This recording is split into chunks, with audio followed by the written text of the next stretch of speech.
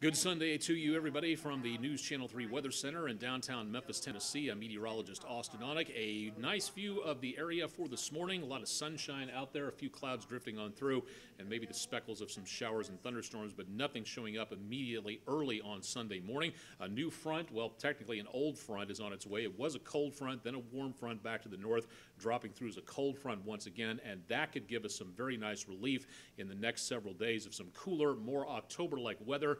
Not happening for today. Temperatures out there again well above normal, back in the mid to upper 80s, near 90 degrees across much of the area, so pack that extra ice water. You will be needing it. Rest of the forecast coming up later on today. Stay tuned for much more on News Channel 3 on air and online.